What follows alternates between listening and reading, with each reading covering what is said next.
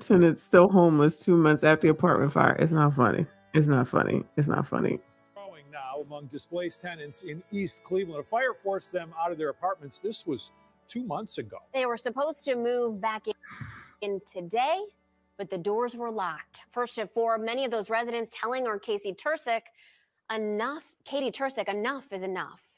We need help. Scarlett Townsend has been homeless for 2 months. Her East Cleveland Terrace Towers apartment caught on fire in July, and since then, she's been displaced. We still are asked to pay rent. How can we provide for ourselves out here when we don't have anything but to take care of ourselves with the fire? Excuse me, I'm sorry. Excuse me, I'm sorry. How you gonna have a fire and not be in the place, but allegedly you gotta go ahead and pay the damn rent? What? Child, what? Girl, this don't even make a god sense, child. Where your homeowner's insurance at? Where your renter's insurance at, I should say.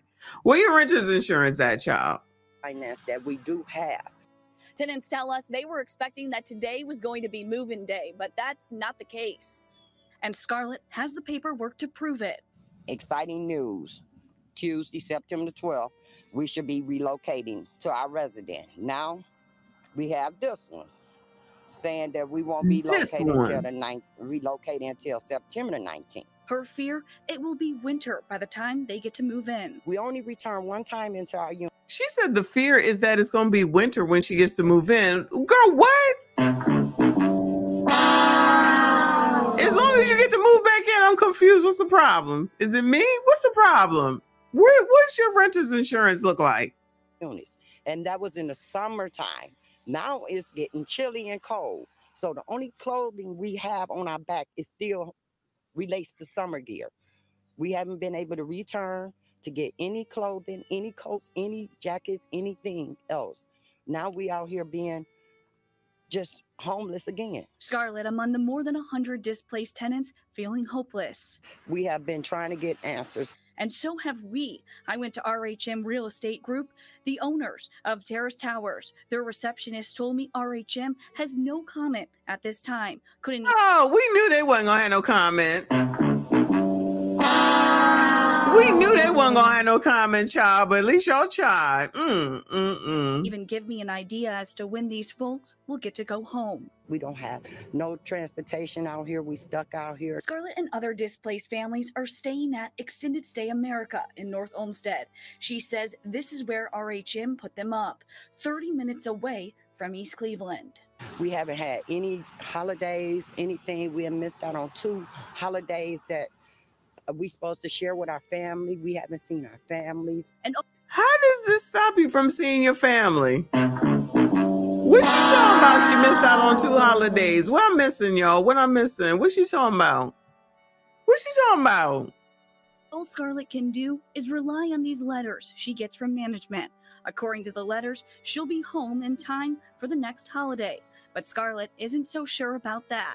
In East Cleveland, Kay Tursik, 19 News. Shout out to whatever that girl's name is. I ain't even here. Let me see.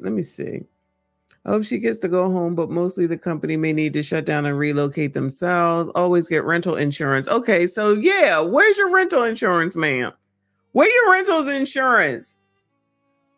This one said, oh yeah, all tenants were provided with free hotel, Extended Stay America, paid for by the property management company's insurance policy. No tenants are homeless. Very misleading story. Shaking my head.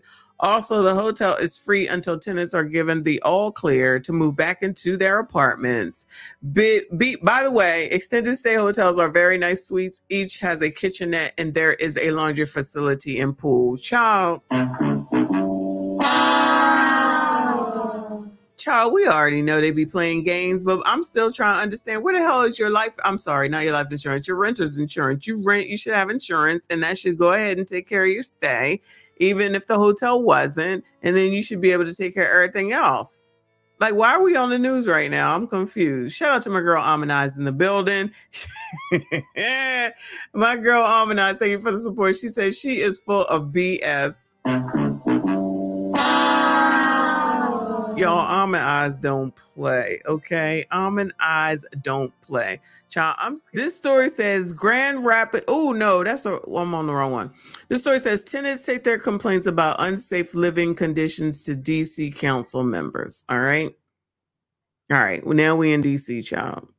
You may recall we first told you about unsafe living conditions at a Southeast DC apartment complex over the summer. The district's attorney general asked the court to put the Marbury Plaza in a receivership due to the conditions there. Since then, tenants say very little has been done to make things better. The apartment complex is on Good Hope Road Southeast. That's where we find DC News Now's Dave Laval. Come on, Dave. Tenants at Marbury Plaza Apartments behind me will voice their complaints to anyone willing to listen. Anyone willing to listen? Monday, that happened to be district leaders. And boy, did they get an earful. How could my baby go to school when he got dirty clothes? The lack of working washing machines is among the laundry list of complaints Barbara Cooper has living at Marbury Plaza Apartments. How can my baby go to school and be productive in school when he's worried about laying in his bed and a gun coming through the window? Cooper. Wait a damn minute. Now, wait a damn minute. How a gun coming through the window? Are they going to toss it through the window? What you talking about the gun coming through the window? Now, whose responsibility is it to make sure that their child is in a safe place? I'm sorry. Whose responsibility is it to make sure that their child, yeah, I said their child, is in a safe place? Is it this reporter's problem? Is it the government's problem? Was the government there when you was taking all that pleasure? Was this man here, the reporter dude, when you was taking all that pleasure? I'm confused. Heads the Tenants Association. She and others voiced their concerns to DC Council Chair Phil Mendelson. Shout out to DC. Coming down walls, and tenants have to live, breathe, and. I'm sorry. Is that a man or a woman? Sleep in that every day, and I guess it's supposed to be acceptable because you know what? We have been treated less than human beings. That's right. Tenants want the district to take. It's not funny. It's not funny, child. What is going on right here? Shit. I have to take the stream down. I have to take the stream down. What is this? What is going on? Oh my God! More coming down walls, shit! And tenants have to live, breathe, and sleep in that every day. And I guess it's supposed to be acceptable because you know what? We have been treated less than human beings. That's right. Tenants want the district to take over the apartment complex Oh, and use district funds to make the necessary repairs. Mendelson, who's visited the apartment complex, who's the white man? I'm sorry, who is the white man? Let me back it all up. Who is this white man? Shout out to the white people. Ooh, they got a hole in the wall. It's not funny. Sorry, it's not my fault. Oh, it ain't my fault. Did I do that? It ain't my fault. It's not my fault. I'm sorry. All right, straighten up, Michon. Straighten up. Okay, sorry. All right, back it on up. Now listen, I don't know what's going on right here.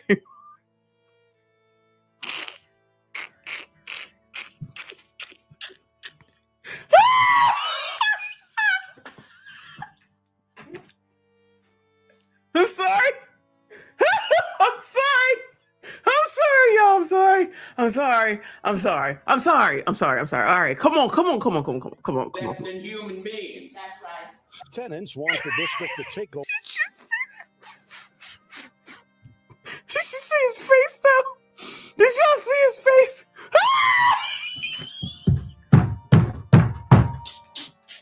Shot!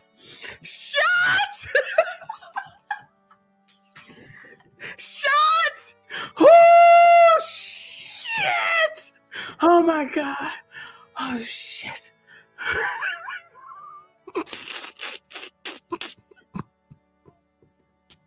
That's right. Tenants want the district to take over the apartment complex and use district funds to make the necessary repairs. There are things I'm going to try to do to help with you all. Mendelson, who's visited the apartment complex, told tenants he understands their plight. They've been beyond patient. The wheels of government are moving much too slowly for them. This dude looked like Luigi from the Mario Brothers. This dude looks just like Luigi. I don't know why I'm thinking of Luigi from the Mario Brothers video game. I'm personally inviting her herself to come. Yo, she got a beard. This is the same woman from before. She got a beard. Do y'all see that? I'm sorry. Lord, forgive me. Lord. Take me to the King. Truth is, I'm tired. Do you see this? Do you see what I see? Do you see what I see? I see. Shout out to Christmas. Shout out to Luigi. I'm personally inviting her. You see those hairs? Herself. You see it? To come to Marbury Plaza. The group also delivered their message to the doorstep of Mayor Muriel Bowser. I'll be getting back in touch with you to let you know. So I have to wait and see. Mendelson said he hopes to have answers to some of the tenants' demands by the end of the week.